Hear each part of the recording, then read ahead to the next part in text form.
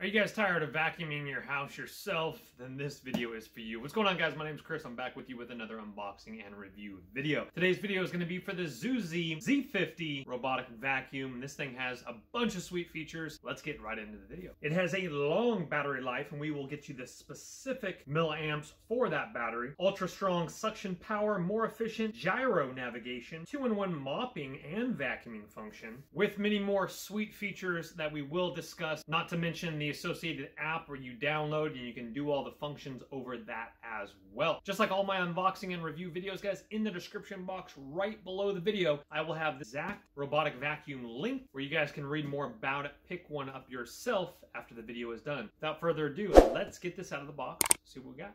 All right, my friends, the time has come. Let's get this thing out of here and take it through all the test drives. Okay. Right on the top, we have our Let's Make Cleaning Much Easier. Again, that's going to be your quick start guide, telling you to fully charge it before you do use it for the first time, to remove the little bumper stop, how to set up your charger. The app you're going to need is going to be the Tuya app. I believe you pronounce it T-U-Y-A. It's right there with the Google Play Store or the Apple Store. Definitely read through your instruction manual there, and of course the warranty card. Obviously the instructions will give you all of the information regarding all the features. And coming to our charger plug over here, a second filter right there, remote control right here, and no boundary bumper stops here. What this is you wrap this with your 3M tape around any areas where you don't want it to go, and that will be a marked off boundary marker so it does not go in that area. You have your clean brush right here, your batteries for your remote control there. Pulling the vacuum up, we're gonna get to that in just a second. You have a total of 4, so 2 extras. It only needs 2 of these at a time. You have a total of 4, and those snap on underneath as well, left and right. And then you have your docking station here. Charging prongs go on this to charge your battery. That has pads on the bottom so it doesn't move. And of course you will need to peel away the plastic on the areas where it says to. Next up, we have some other items in this side compartment here we're gonna get to real quick. And this is gonna be, of course, our vacuum container, our dustbin container, I should say, with our mopping feature. They give you an extra pad as well, and one right on top right here. It is Velcro. You go ahead and pull that off. You have your wheel here. You have your handle here that pulls out, and that's gonna be your filter area here, and your area for water here for your mopping feature. This is going to be your dustbin with another filter here as well. That again is just for dust. You switch this one out for the water one, and that slides right into here with the Velcro. Put on the new one while you're washing this one. You do have these small little bumper things here protecting the bumpers. Go ahead and remove those as well. And your brushes have a very slight L there for left or for right, and of course right on right, and it just snaps into place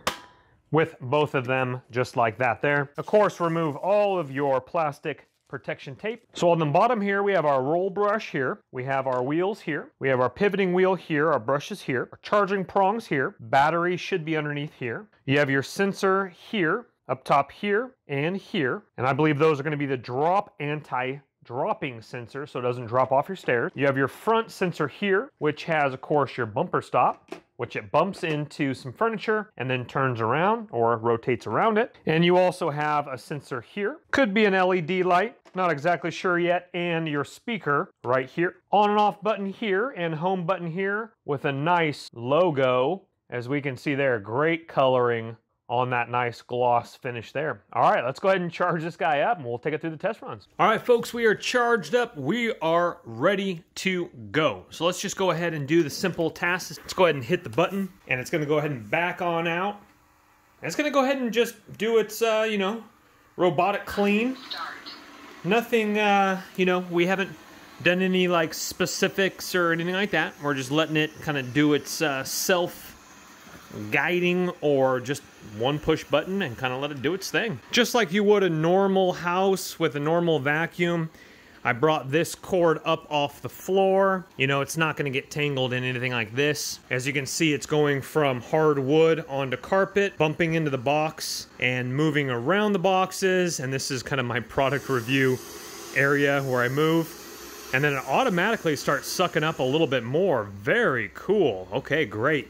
So as it sensed, it's on a oriental rug here, it actually started sucking up more with a higher power of suction. And then once it went back to the hardwood floor, it actually went back to lower. And so right now it's just kind of getting the angles down a little bit. So we're going to download the app now right after I end this little clip, but it'll go ahead and move. Now with that said, okay, so I have my charging dock here. You want some space. You want enough space so that it can sense and get back in there. If it's too tight, it won't be able to get back in there properly. So understand that as well. Also understand if you do have some bath mats like this that are really light, that might affect it as well. Going over it, you can test it first to see what happens if you have, you know, toilet mats here. I just picked up a few things off the ground. Some of the harder items, the boxes, no worries. Like that little blanket on the couch, just pushes straight through it, and again is very gentle on the boxes. And it would be the same thing. Sorry, this is my kind of my YouTube room, and this is a television. I'm not worried about it bumping hard into that or anything like that. Let's actually see what transpires. Okay, it's not going to go over there quite yet. We'll be back with you. Right now it seems to be going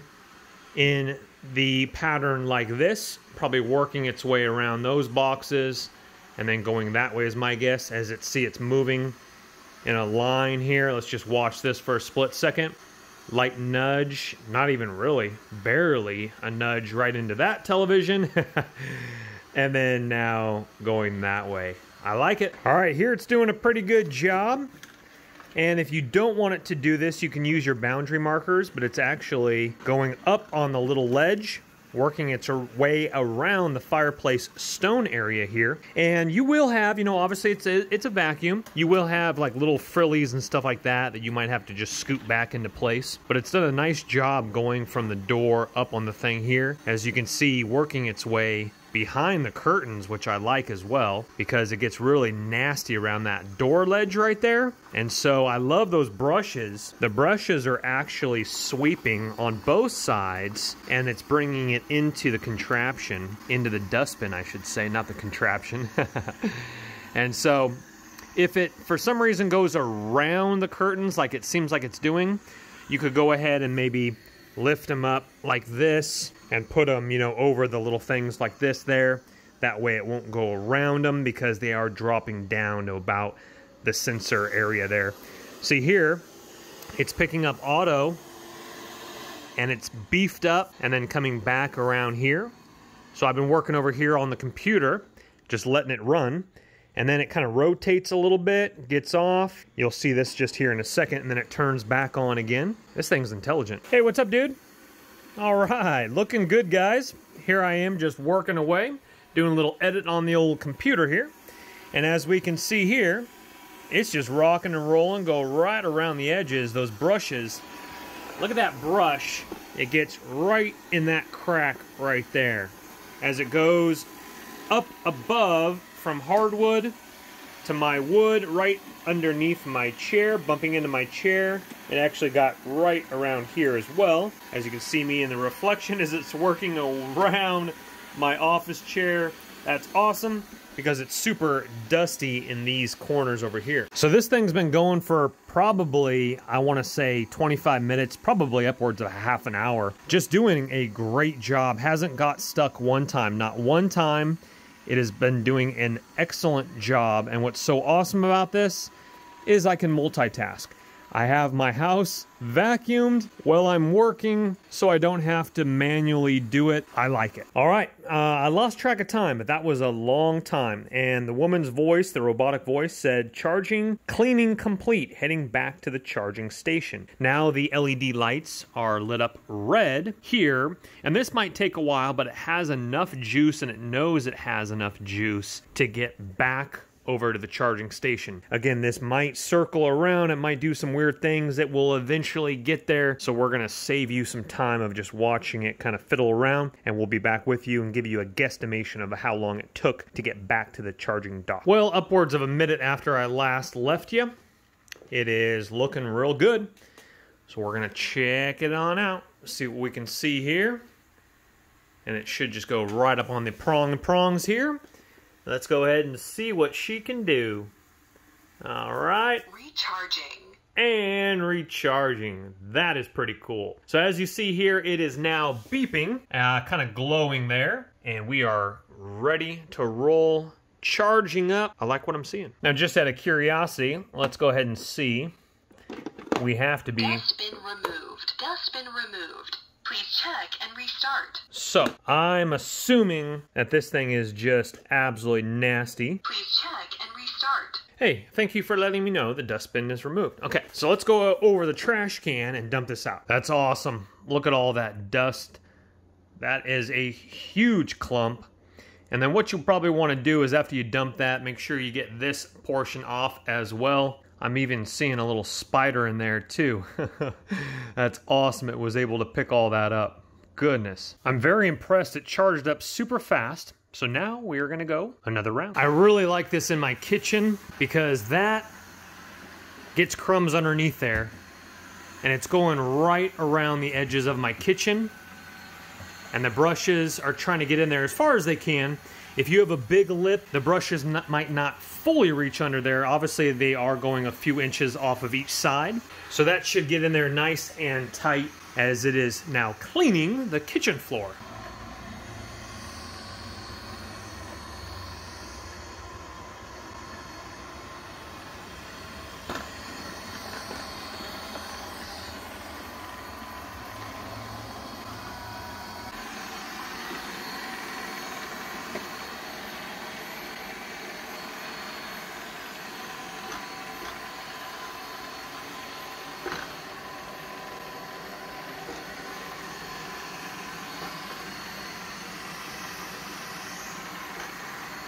So it got a little quiet, and I was like, why is it getting a little bit quieter?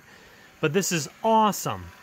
It's literally gone underneath the couch and has now come back out. And I would never be able to get a regular vacuum cleaner under there. But with the low profile design, it's going right underneath there.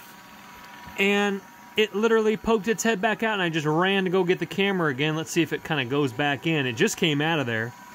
Oh man, that's excellent. As I can see some cobwebs on the front of it, so we'll probably have to clean that off to keep the sensors nice and clean there. But it's rotating around, and it'll go ahead and work its way out of there. Let me go ahead and stand. There it goes. Let me stand back so it doesn't get confused, thinking that I'm a wall blocker right there. All right, about 30 seconds later, after I cut that last shot, it has worked its way out from underneath the side table there, and then it will probably rotate and do the same thing as it comes back out the gap here, as we can see. Now, once again, on your area carpet rugs, it's not getting stuck, but you're just going to have to go ahead and mat it back down with your fingers. No worries. I really like how it's going from one section to the other without getting caught, and going ahead and just goes right above these room dividers here. Tile to laminate to hardwood floor in there to, I believe, laminate or vinyl here. It's doing a great job, and it has not gotten stuck one time. I'm very impressed with it. All right, here we are. It is underneath there right now, right there. So awesome. Cleaning everything. And then it just pushes this thing out of the way and comes right back out. So unfortunately, I can't show you the example because I don't have stairs. So let's say that this was your staircase right here.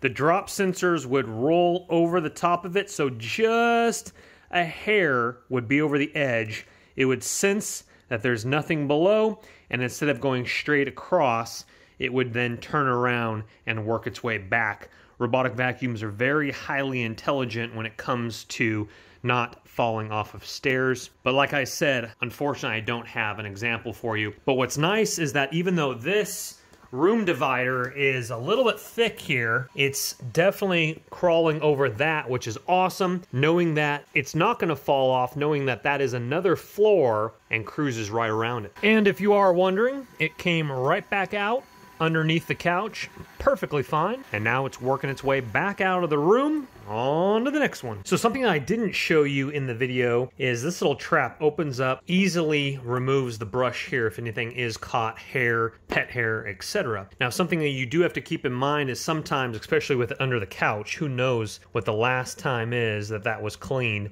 It's just nasty dust. So just remove that for some oddball reason. But as you can see here, it's looking pretty good underneath here. Here's your charging prongs right there. Of course, your sensors. This thing has to be filled. So we're gonna go ahead and pull this this out. This is a little nasty, but that is round 2. And if you look right there, not the apples, if you look right there, those are shards of glass. This thing picked up shards of glass. I have no idea where those were. Goodness gracious, and those are pretty big shards of glass. So this has done a great job, and wowzers. I mean, very impressive. Click that bad dustbin in position. Putting that bad Johnny back on. Let's go ahead and latch that down now. Now we need to go ahead and just briefly look at mopping. Folks, it is now time to install the wet mop here. So it actually shows you directions right on top. You actually need to remove the dustbin portion here. Fill it up right underneath this flap here. Remove the other just dustbin. Your lights will blink, but don't worry about that. And we'll insert this, and obviously the mop is on the bottom.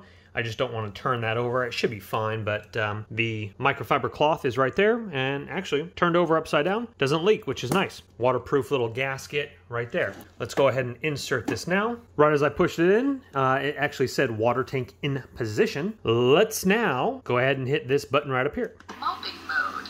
Mopping mode. All right, so let's see here. Is there any? Nope. No water yet. So we'll go ahead and watch it and figure out what happens here in mopping mode. My guess is it's going to probably slowly start releasing it into the microfiber cloth, and I might have to get out of the kitchen when it starts to get moist. I don't see anything quite yet. Be back with you. All right, it was actually very faint, but I think it's starting to seep through the microfiber cloth. So we're going to check in with you here, and we're going to see how, yeah, okay, so there I can feel moisture.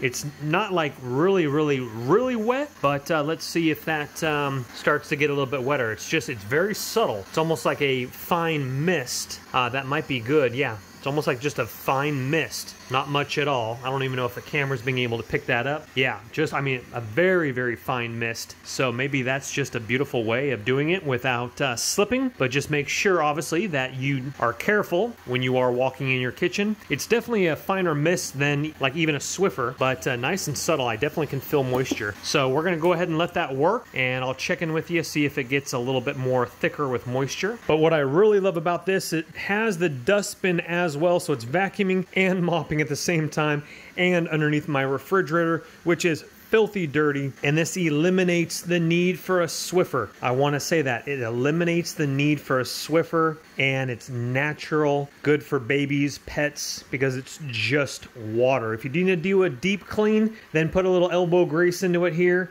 but this is all natural water cleaning. I like it because I have a puppy coming on the way. All right, guys, let's look at the app because this is where it gets nice and juicy here. So we see the battery percentage level right in the middle, cleaning area in meters squared, time. And this is the first time I've actually logged into the app. So if it's not connected over the app, it won't understand your parameters and time that you've already cleaned. This just adds a lot of extra features, but after already testing it without being logged in, it works great as well if you don't feel like going this extra step, but there's some sweet features we're gonna get into. So right here, settings down left, this is where it gets really cool. So fan low, mid or high. And that's the suction capability that you will want to go ahead and mess around with, what works for you in your house and what it picks up. I had it on low the whole entire time. We picked up shards of glass, plenty of dust. Depends how noisy you want the vacuum to go and how long you want it to last as well. Next is going to be the water control. So we already looked at the water control, the fine mist, and that was low. I'm going to go ahead and mess around with it and step out of the kitchen with it on mid and high and see what that does. Again, mess around with it for you and how you want your robot vacuum to work for you. But that's awesome. They have different control capabilities. We have deep cleaning. We can go ahead and toggle that on or off, and silent mode, you can toggle that on or off. You can also seek the robot. Let's go ahead and see if it can pick up the volume while I'm doing this. I'm here. That's cool. If you heard that, the robotic vacuum said, I am here. That's really awesome. Cleaning record would be right here. No record because I just logged into the app. And schedule, you can add a schedule so that it cleans on certain times and days, etc. Let's go ahead and take a look at that a little bit more thoroughly. Repeat once. You can do it all the different days or a certain day. You can add notes, notifications, switch on or off times. That's really cool. So definitely go into the app and make it work for you, which is really cool. Let's go ahead and scroll back over here. You can do manual mode down here at the bottom, random mode, recharge, spot cleaning, wall follow, auto cleaning, pause cleaning, and switch. Obviously the remote control that it did come with as well has some sweet features to it, and buttons, you can push those. You can turn it on or off, and I renamed it Robot in the top of your screen there. All right, let's take a look at medium. Medium is definitely putting out a little bit more moisture on the ground. Yep, as we can see there. If we can see some beads there, and then it would probably need to run over that once again.